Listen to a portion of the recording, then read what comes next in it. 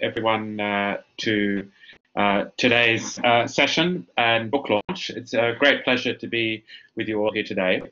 My name is Adam Hania. I'm a reader in development studies here at SOAS, the University of London, and it's my great pleasure to be the host and moderator of this book launch. We're lucky to hear today from Krithika Varagur, who is launching her very new book, launched I think in April 2020, entitled The Call, Inside the Global Saudi Religious Project. It's published by Columbia Global Reports.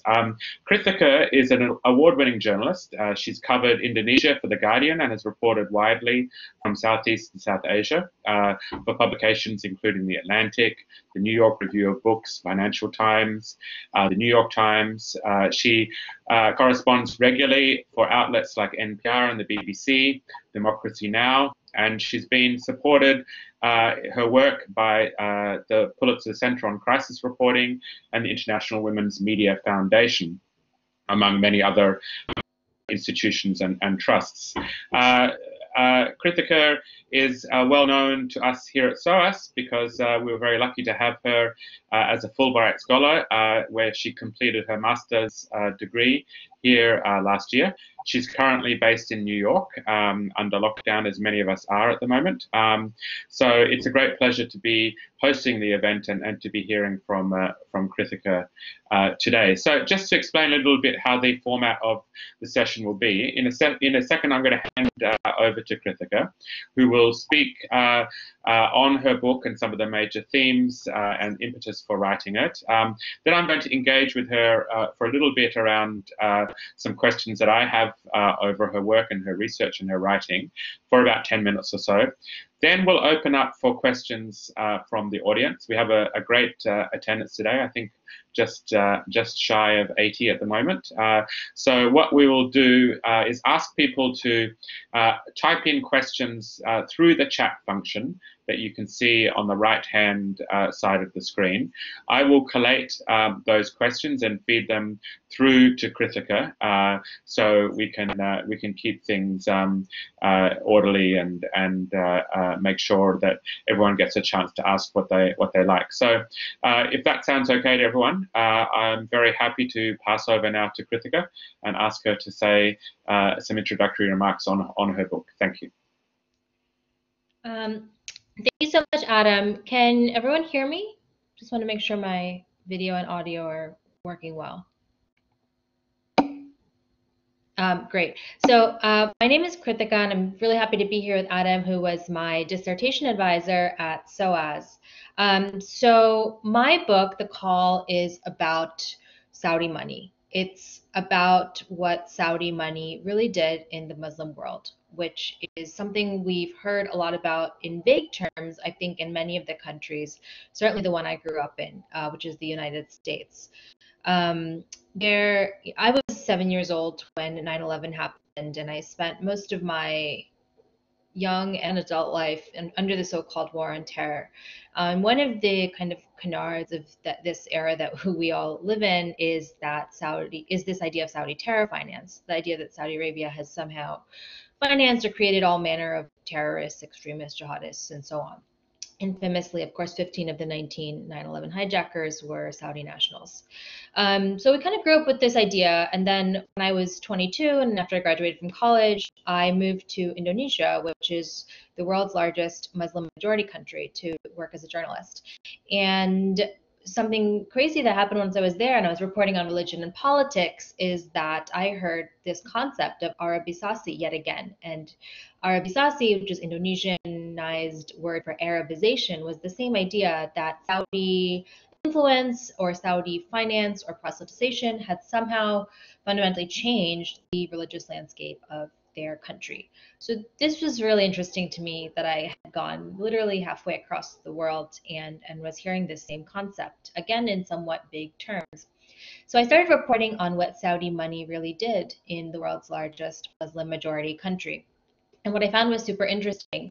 It wasn't that they had, financed terrorists directly, or that wasn't the whole story anyway. There are a very small number of jihadists or terrorists in Indonesia, all things considered.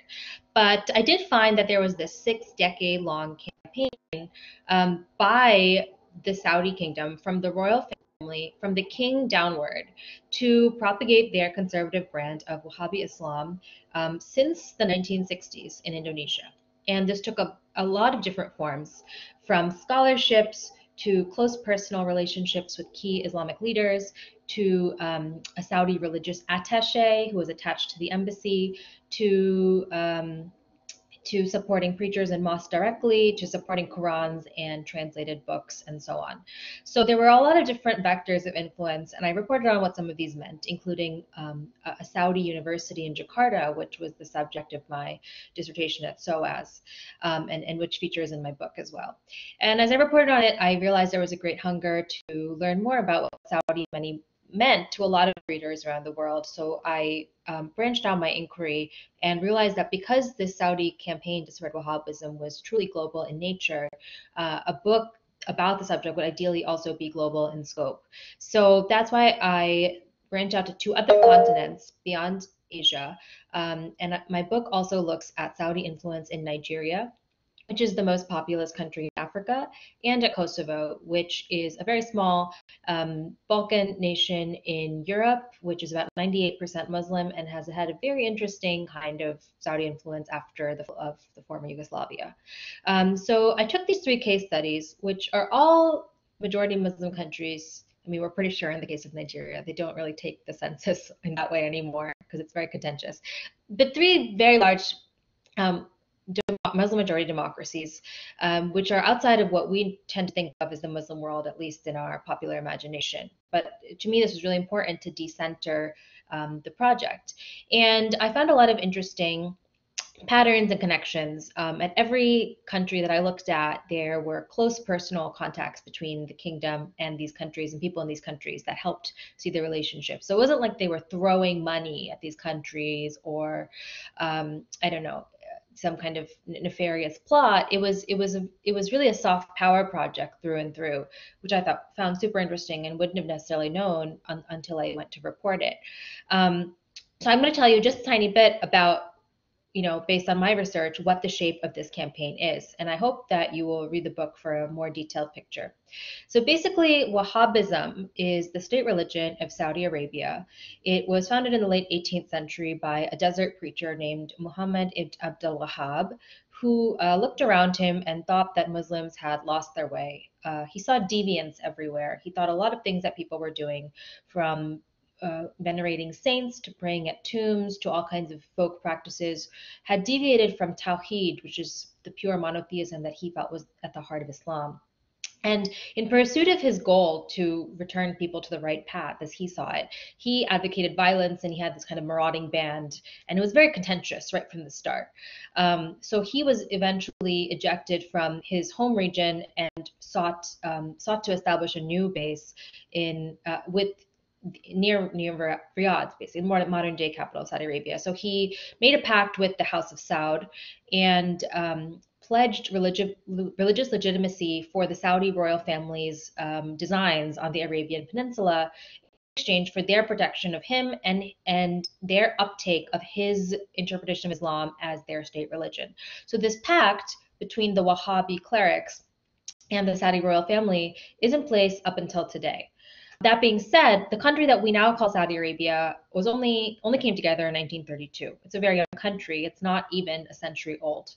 And oil was found there in 1938. So a lot of things that we think are just fundamentally Saudi, like oil money and being a theocracy, they're all rather new 20th century inventions.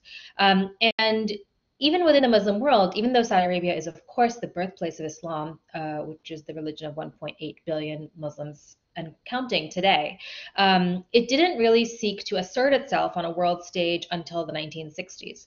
It was King Faisal, the monarch who came to the throne in 1965, who really tried to pioneer this kind of foreign policy based on al-Tadamun al-Islami, or Islamic solidarity. And he was the one who entered this post-colonial world where all these new countries were being invented almost out of scratch in Asia and Africa, and saw a lot of hearts and minds that could be won in terms of new transnational Muslim solidarity. So King Faisal was part of the same post-colonial world as Nehru, Sukarno, Nasser, and so on. And it seemed for a while like those people's national projects, which were, so, to really paint in broad strokes, pluralist, progressive, liberal, nationalist nation states, were going to win. And Faisal's idea for this kind of like transnational ummah, or identifying with the Islamic community more than any new nation, was not looking promising. But in the end, it proved to be quite convincing indeed. Part of it was that America really supported the Saudi soft power project. It really dovetailed with the US's Cold War goals to fight communism worldwide. So for much of the 60s, 70s, 80s, the US and Saudi worked kind of in parallel, and definitely with a carte blanche from the US to support this global campaign. Henry Kissinger once wrote of the Saudi campaign that he found a helpful Saudi footprint in all the anti-communist theaters where he sought to leave a mark, such as Egypt and Somalia and Syria. And then the thing, sometimes this campaign is called petro-Islam, sometimes derogatorily, and that refers to the idea that oil money is the one financing this campaign. That reputation came because of the Arab-Israeli War. So in 1973, there was an embargo that really led Saudi oil revenues to explode. Of course, oil had been discovered there in the 30s, but it wasn't awash in oil money until 1973. So the combination of King Faisal's globally minded foreign policy and then this kind of huge windfall after the Arab-Israeli War, which also took out Nasser in Egypt as a competitor in the Islamic world, meant that Saudi dawa really exploded. So dawa is an Arabic word. It means the call or invitation to Islam, and it gives the title for my book, The Call. The Wahhabi dawa is basically proselytizing Muslims around the world to come to their version of Islam, which is, again, quite austere and kind of decries all kinds of folk practices, is quite literalist. And in my book, I explain how the golden age of this dawa was from 1973 to about 1990. The Gulf War, when US troops were allowed to enter the Najd, really dented Saudi Arabia's Islamic credentials. But then the real close to the golden age of dawa was 9/11. So that was the event that really brought Islamic terrorism into the public sphere in an unprecedented way. And Saudi Arabia's reputation really never recovered from that, both because many of the perpetrators of the attack were Saudis, but also because this new discourse and new focus on Islamic terrorism kind of pointed many damning fingers at Saudi Arabia. And to be fair, Saudi charities had supported a lot of jihadi training camps and Al-Qaeda affiliates and so on throughout the 90s, from the Balkans to the Philippines. So something I learned in my travels was that Saudi charity really dropped off substantially after 2001 in all the places I went to. In Nigeria, one man who ran the Muslim World League told me he had to fire every single one of his staff, and today he still runs the charity by himself. So, I think it's important to keep in mind, because now more than ever, you see Saudi terror finance or Wahhabism or petro-Islam still being thrown around as an explanatory variable, as if they explain all the fundamentalisms in the Islamic world. And it's important to know that's simply not true. Of course, I think if you give a second thought to it, it seems like a kind of empty proposition already, because how could one country be responsible for all of these? But I do want to make this point because I think it's a common misconception. But what have been the effects of the Saudi campaign, if not nearly all the terrorism in the world? One big thing that I draw out in my book is intolerance, especially of Muslim minorities. Anti-Shia sentiment specifically, and Shia are the second main strain of Islam, but Sunnis, for the Wahhabis, are Sunni. Anti-Shia sentiment has been a really distinctive mark of the Saudi campaign. In Nigeria, there's been a really violent clash between Salafis and Shia that has led to hundreds of people being killed at the hands of the Nigerian military. In Indonesia today, where fewer than 1% of people are Shia at all, there's a National Anti-Shia League. So these kinds of developments are a very distinctive mark of the Saudi campaign to me. Another thing that happened is that Saudi dawa has ironically supported quite a lot of Islamist movements worldwide, even though Saudi is on paper opposed to political Islam, especially today, and is opposed to the Arab Spring and things like that. In Indonesia, the most successful Islamist political party, the Prosperous Justice Party, was heavily supported by Saudi Dawa and the Saudi University in Jakarta, which was a hugely important recruiting ground. The third really big effect that I draw out is that the scholarships program was one of the most successful things that Saudi ever did, especially at this university in Medina called the Islamic University of Medina, that was founded in 1965 specifically for foreign students to become missionaries of the Saudi call to Islam. And these Saudi alumni in every single country I went to were really influential in shaping their religious landscape. You really see this distinctly in Kosovo, for example, where Saudi charities helped rebuild the country after the war, starting in 1998 for about 10 years.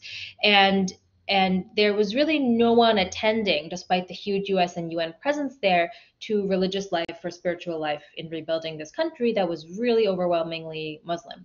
So if you wanted a good education and become an imam, the easiest way to do that in Kosovo for a long time was to take a scholarship and go to Saudi. So it's not surprising that so much of their Islamic revival today has a Salafi flavor to it. So this class of Salafi clerics in all three countries I write about has been a really distinctive mark of Saudi Dawa. And it's in part because of people like them, the fact that they tend to create movements on the ground, and the fact that a lot of Saudi institutions still remain standing even without direct Saudi funding, is why I talk about the legacy effects of Saudi Dawa. Even though Saudi Dawa is down in absolute terms in most of these countries, they have created very resilient, durable, and plural, diverse ecosystems, mostly of a Salafi bent. And by Salafi, I mean the 20th century movement that started in Egypt as an anti-colonial movement to return to the traditions of earliest Islam and follow the traditions of the Salaf, which are the first few generations of Muslims in the 8th century. So there are Salafis all over the world now. In many parts, it's because of the Saudi campaign. The reason that we see a lot of Salafis in the world and not Wahhabis is because Wahhabism is pretty site-specific to Saudi Arabia, and also almost no one will ever describe themselves as a Wahhabi. It's kind of like it's often used in a derogatory way. Even in Saudi, people would probably call themselves just Muslims. They wouldn't say they're Wahhabis. So, the presence of so many Salafi communities around the world today has been one of the lasting effects of Saudi Dawa. So, in brief, that's the shape of the campaign. And the last thing I wanted to say before I chat with Adam a little bit is, probably a lot of you know about Mohammed bin Salman, MBS, the very headline-making crown prince of Saudi Arabia, and his famous Vision 2030 plan for diversifying the kingdom's economy away from oil. Vision 2030 certainly has had an impact on the Saudi project. The Saudi University in Jakarta, for example, is now draped in Vision 2030 banners, and MBS's face is all over it. So, and MBS has also made a lot of pronouncements on the world stage, like we're going to stamp extremism within one generation and so on. So it seems that he's pretty sensitive to the image that Saudi has accrued over the recent years, and that might have an impact on their Dawa project. But keep in mind, he is no human rights defender. Probably doesn't need to be said twice to this audience. But in terms of the reining in of the Wahhabi establishment, the kinds of people he's jailed are not the most extreme or ideologically extreme Wahhabis, but the people who refuse to kind of bend to his authority. And he's jailed a lot of reformists and human rights voices within the clerical establishment. So there's a gap between his rhetoric and his actions that seems to widen by the day.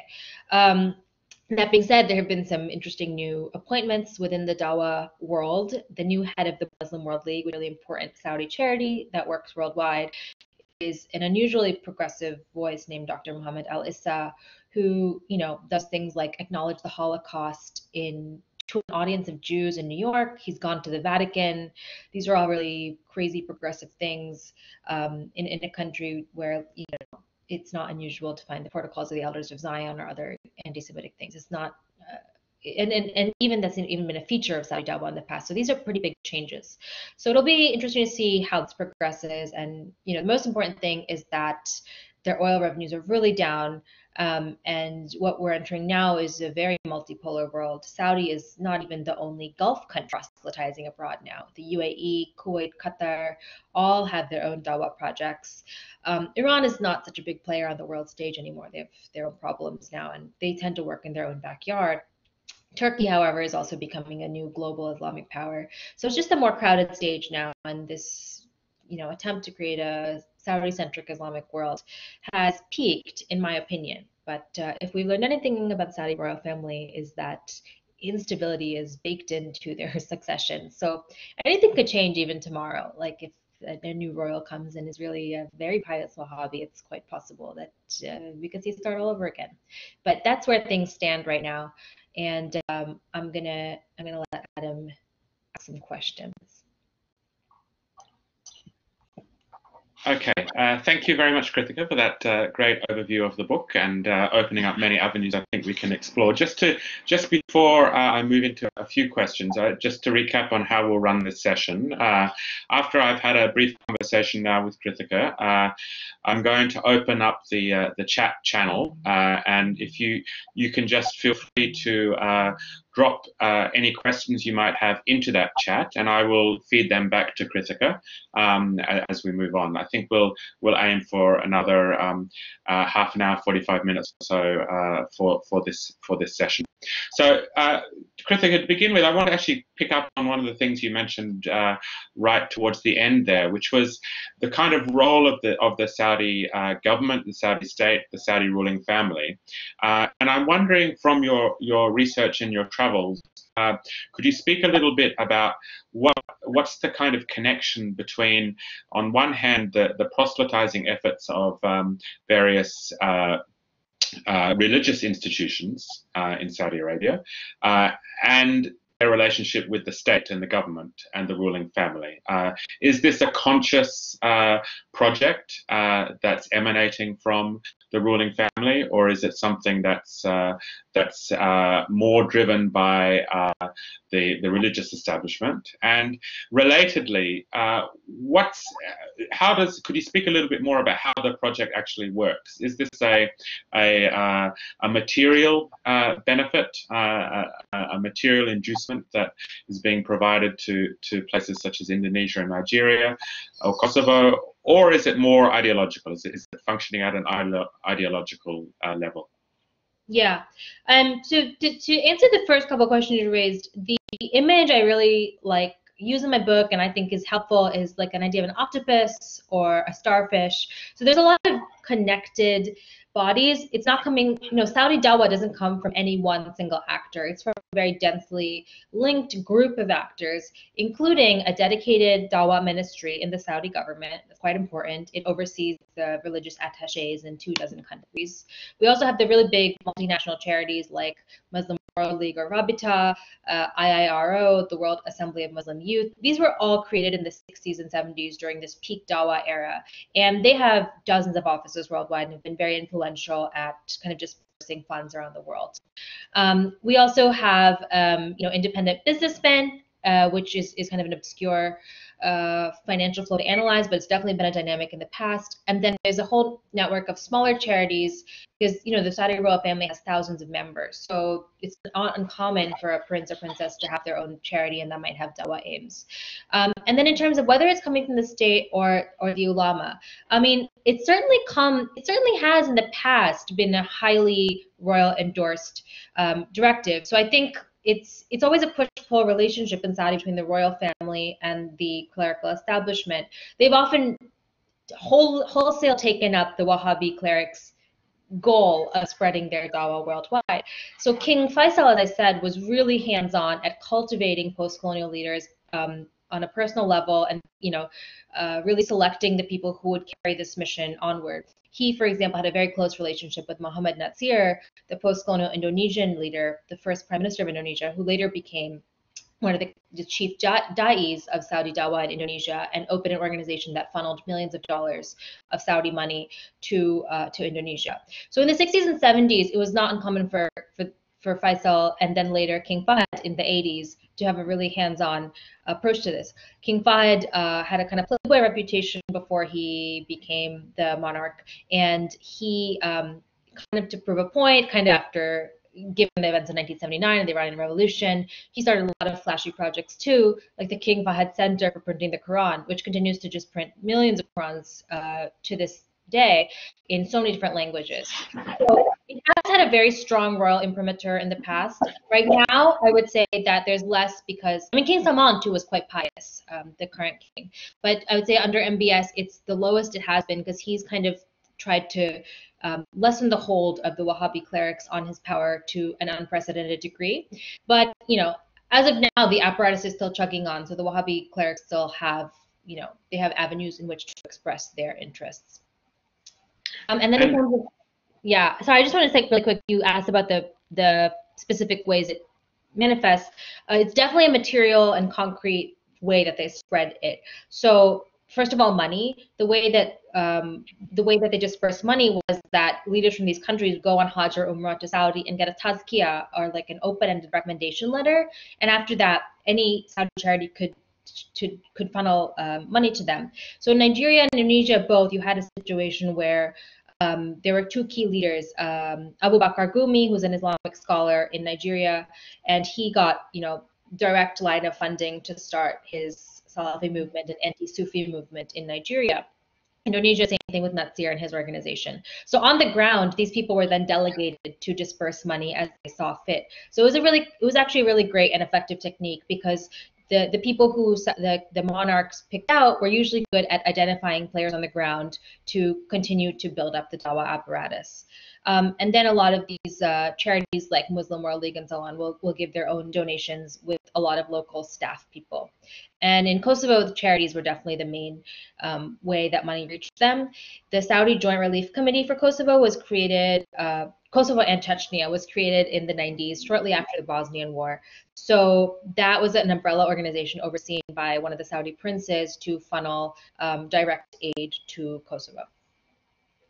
And through your research, did you ascertain any linkages with the formal kind of Islamic financial sector, Islamic banks or other kinds of Islamic financial instruments, or were these two separate spheres of influence?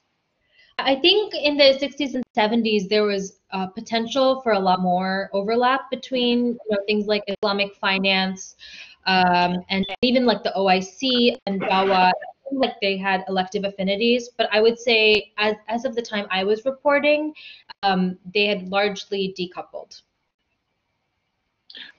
Okay, perhaps moving on then to, your research, and I know having supervised your dissertation, it's very, you did a lot of on-the-ground work that's evident in the book. I was wondering if you could speak a little bit about the challenges of actually doing this kind of research in these varied countries, speaking to actors involved in these circles. There must have been some interesting and difficult kind of research experiences that you went through. Yeah, I mean, I think one of the challenges, of course, so in Kosovo, a big challenge was language for me. I don't speak Albanian, so I really did have to work quite extensively with fixers and translators on the ground. Luckily, I had a really good team of people there, and a lot of people in Kosovo. I found, for the most part, I actually found that people were very happy to talk, unless they were really like jihadist. Like I had a couple of attempted meetings with really extreme types that didn't really pan out. But Salafis are very happy to talk and even to debate. And I had a good time debating with like young Salafi scholars in Nigeria and so on, in part because of I had been studying Islamic studies at SOAS, so I actually knew some stuff to say. But I found a lot of Salafis were very keen to talk about a project or a movement that they feel has been misrepresented in world media. So in Nigeria, I really felt like I had pretty good access. and a lot of people there spoke English too, and were very accommodating and open to talking about their history and how the Salaf movement has developed there. In Indonesia, I lived there for like quite a long time, 2 years, and then another half a year after that. So I had kind of a deeper network of contacts there, and I think it's not a coincidence that I got kind of my most interesting reporting, some of my most interesting reporting there. For example, I met, I wanted to learn about the impact of the Iranian Revolution on Indonesia, and I got to meet the Indonesian who sat on the plane with Ayatollah Khomeini from Paris to Tehran in 1979, and he was able to tell me directly how that news was received back in Indonesia. So those kinds of deep contacts, I think, were there in Indonesia, and in an ideal world would be able to spend 2 years in all of these countries. Okay. And was there anything particularly surprising or interesting? What really stood out in terms of what you did discover during this fieldwork? I think that the kind of across the board decline in absolute terms was a surprise to me. I Especially in Nigeria, it was kind of put in pretty stark terms by a lot of the people I spoke with, that 9/11 led to a steep drop-off in active funding. And in Indonesia too, I was surprised at how much Salafism had become indigenized and was no longer externally supported. Another thing that surprised me in Indonesia and Nigeria was the really strong personal imprint and legacy of Natsir and Gumi, these two leaders in the 60s, who, their deputies that they had handpicked back in the golden age of dawa, we're still running a lot of these organizations today. So like the guy who runs DDII today, the main instrument of Saudi dawa in the past to Indonesia, is this Achenese scholar handpicked by Natsir. And something else that surprised me about some of these older generation I met is that they really had inhabited this very cosmopolitan Islamic world that in its own way was like a product of this post-war globalization. As these big Saudi charities were being created in these universities, like the World Assembly of Muslims, it was like really an exciting time is what I got the sense of, that they would go to these big conferences in Jeddah and Riyadh and so on, and meet these young Muslim leaders from all over the world, and this global ummah consciousness was emerging. And I was surprised just by how cosmopolitan and interconnected it all was. Yes. Okay. Thank you very much for that, Krithika. Perhaps we'll open up the chat room now. So if you do have any questions, please just drop them into the chat, and I'll start feeding them into Krithika. So we begin, Krithika, if you could speak a little bit. Someone was also interested in your field work, in particular in Aceh, in Indonesia. If you've had your experience on the ground there, if you could perhaps speak to that.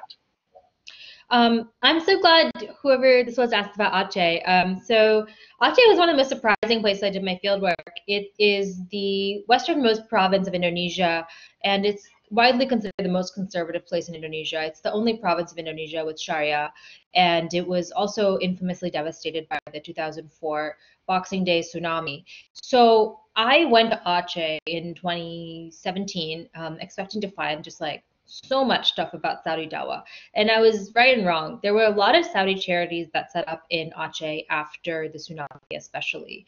But I was also very surprised that Salafis and Achenese traditional clerics had clashed in almost unprecedented terms. Like they had almost come to arms in like violent protests in the Grand Mosque of Banda Aceh, because the Achenese really resented the idea that Salafi or Saudi trained imams were trying to influence their way of praying and their folk practices. So, Achenese mosques like burned down Salafi schools or schools led by Saudi alumni in their province, and they've mounted a pretty serious resistance to perceived Salafism, even though there remains like a Saudi charity campaign office there. There is an Arabic language school in Aceh run by Saudi charity. So I thought that was so interesting. It just shows how it's not a one-way street between Saudi Dawah and Salafism, because one of the people I met there, who was a Free Aceh guerrilla leader, had been a Free Aceh guerrilla leader, told me, we can take their money, but we don't need to take their ideas. I thought that was a very interesting spin. Yes. A couple more questions. There's a couple of questions in the chat around these funding networks and the kind of proselytizing networks in relation to Saudi Arabia's more overt political and military projection of power in the Middle East. Obviously, it's very clear in many countries, particularly post the Arab uprisings. But also, there's a question. So, if you could speak first, I guess, to how you see the overlap between that kind of religious outreach and the more political and military growing military and political influence of Saudi Arabia in the region.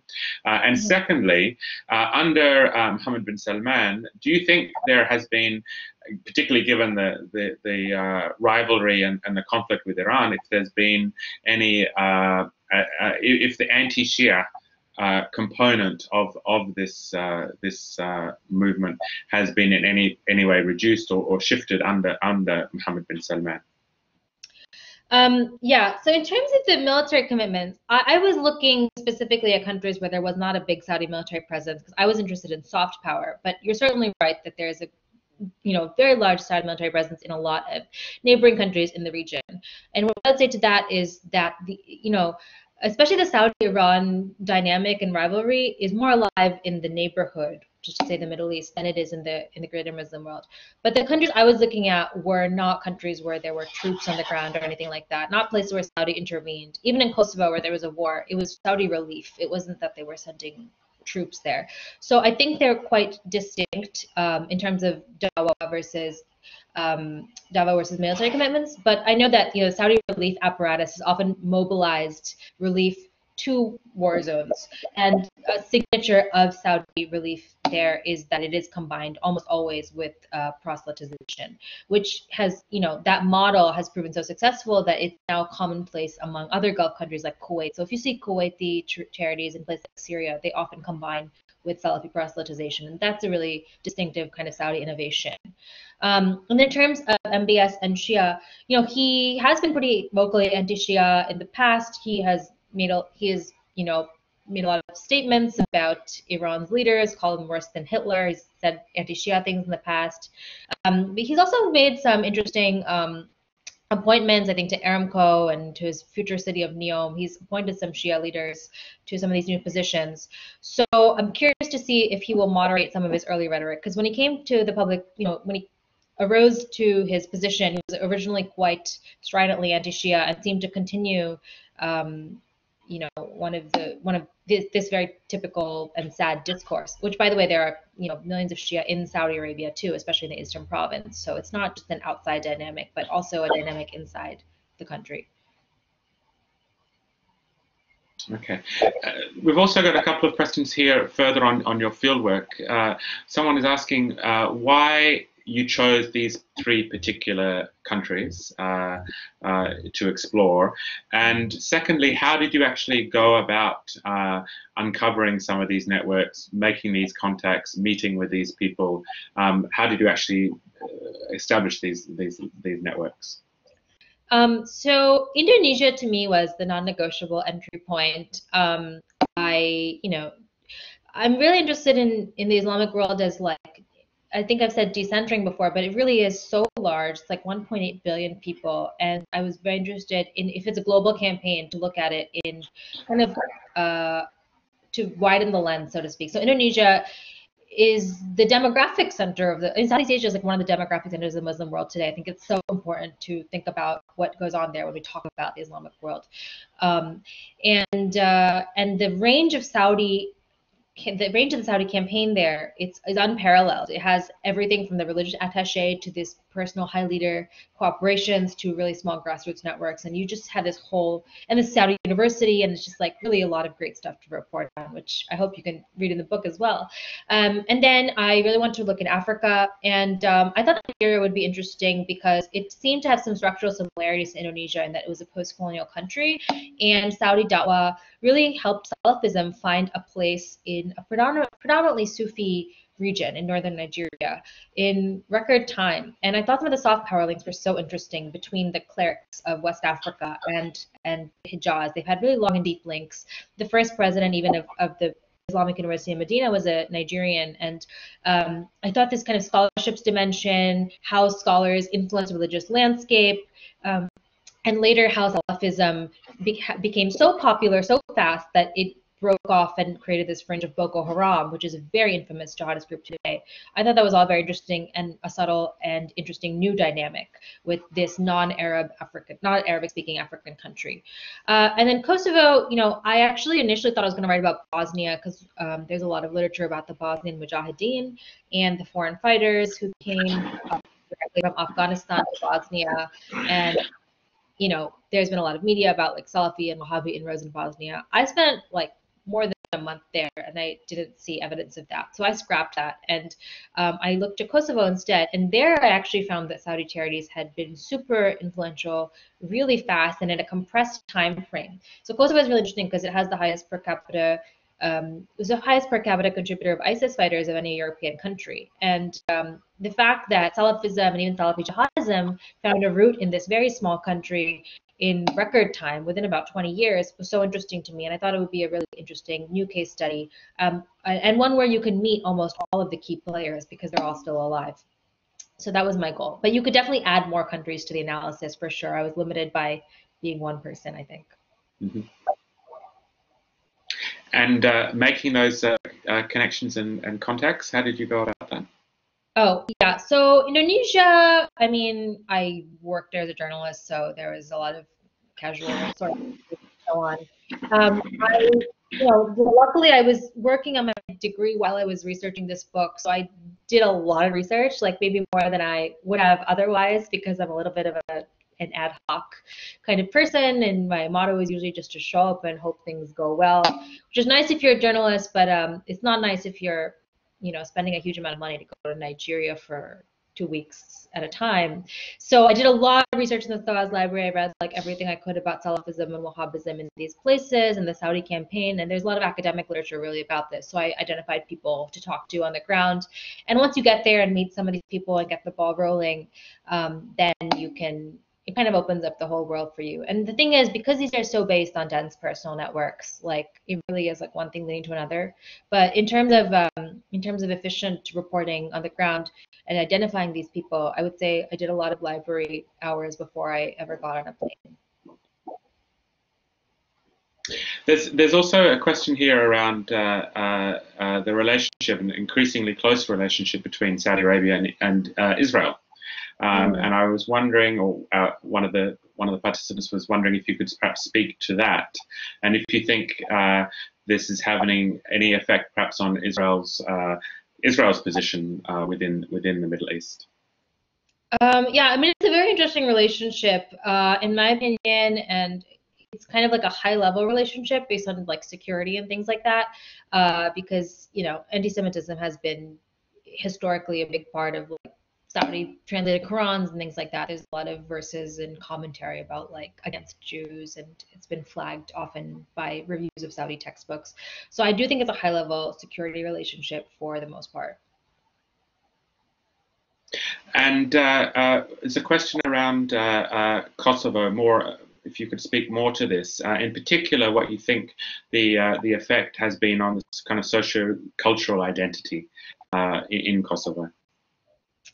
Yeah, so Kosovo, which is mostly ethnically Albanian, has a really strong, unusually strong secular tradition. So the ruling government, administration, and popular culture for the most part is very secular.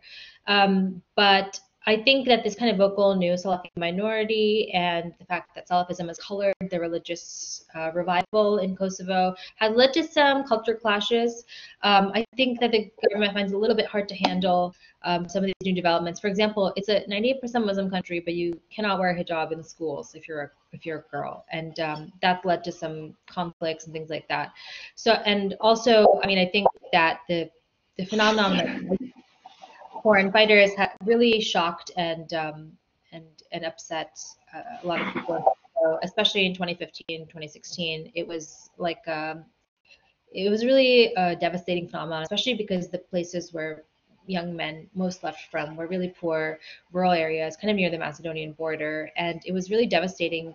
The whiplash of some of the intergenerational change, where you have these like parents who are really committed Marxists and then or atheists, and then their kids become like committed jihadists. So the rapidness with which some of these things happened, and also the fact that the Salafi revival in Kosovo has been aided by mass media, and internet has almost always been there.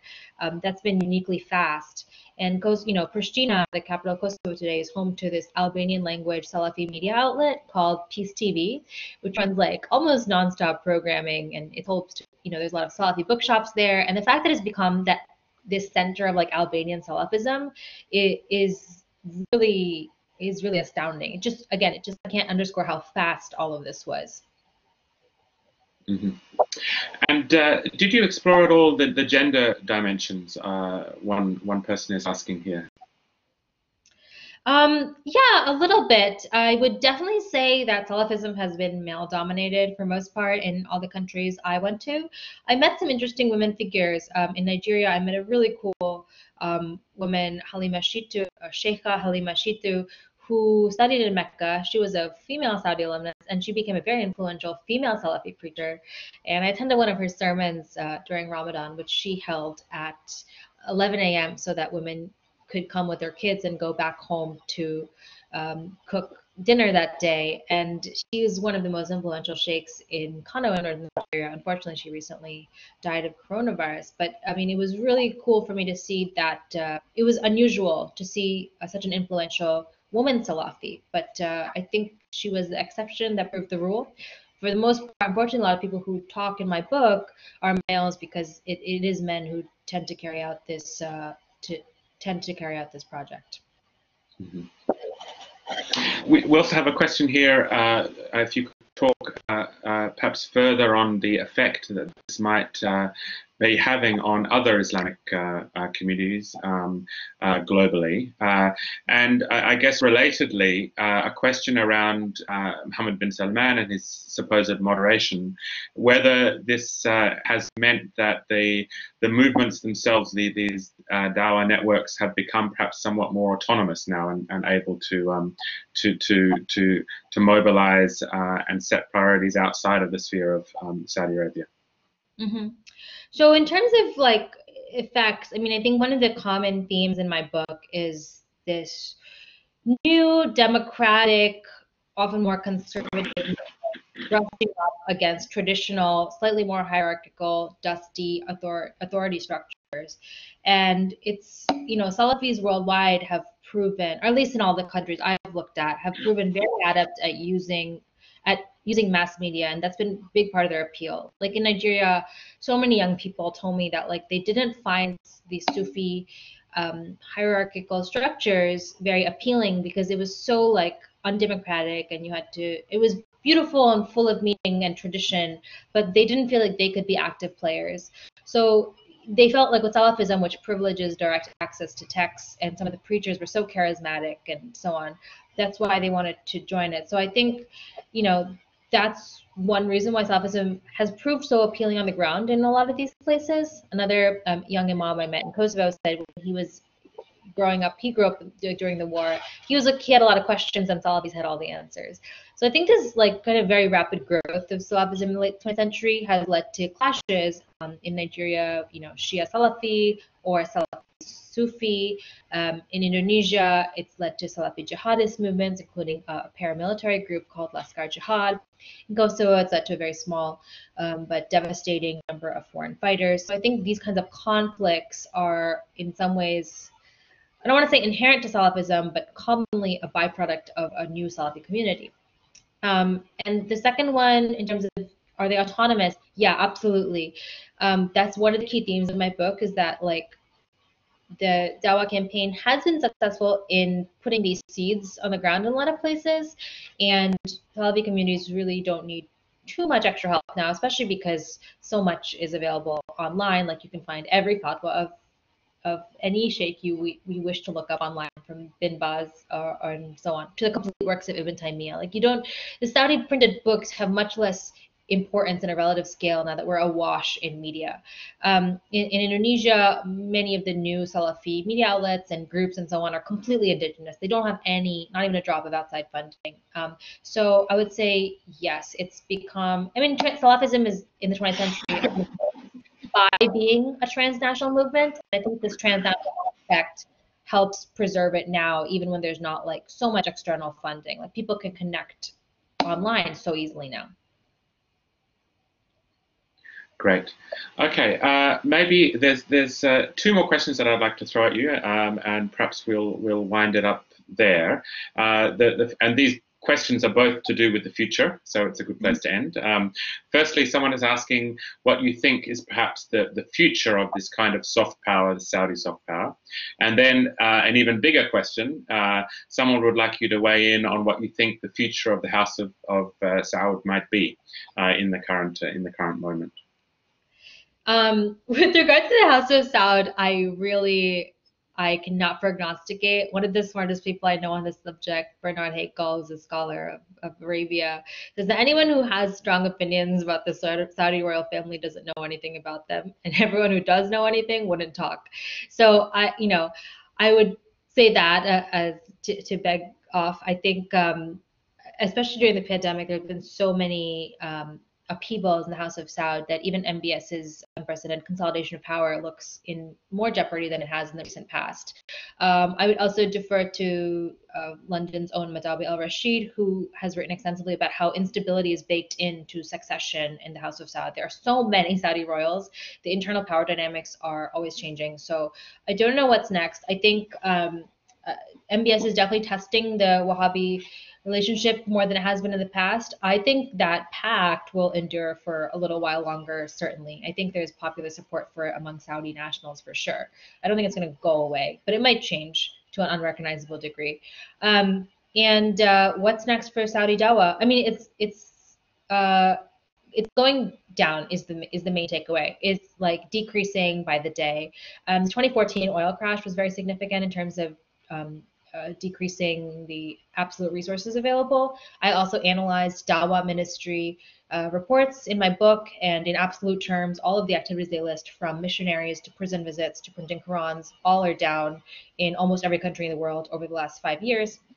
And since MBS came to power, dawa ministry officials have indicated that there have been fewer resources allocated for their ministry, just anecdotally. So it seems like it's going down, and I think a multipolar Islamic world is really is already at the state of affairs, and it's going to continue to be at the state of affairs, because in the Balkans, Turkey is by far the most important player. Turkey oversees the Diyanet, oversees the Hajj for all Balkan Muslims now, which is a huge indicator, I think, of their clout there.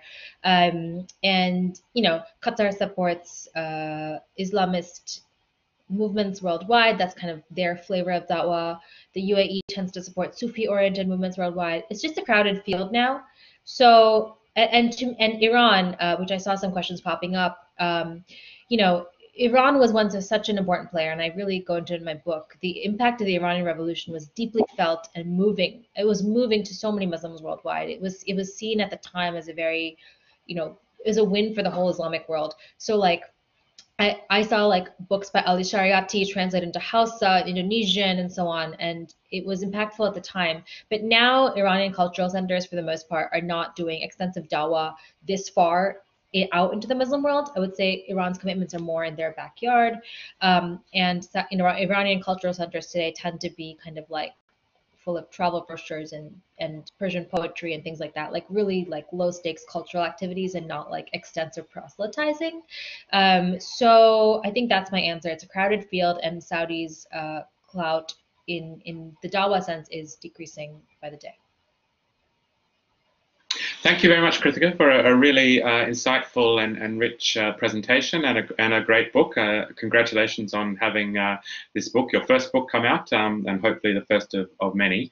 If people want to pick up a copy, they can do so, I believe, from the Columbia Global Reports site. And I'd also like to thank very much the participants, some great questions coming through.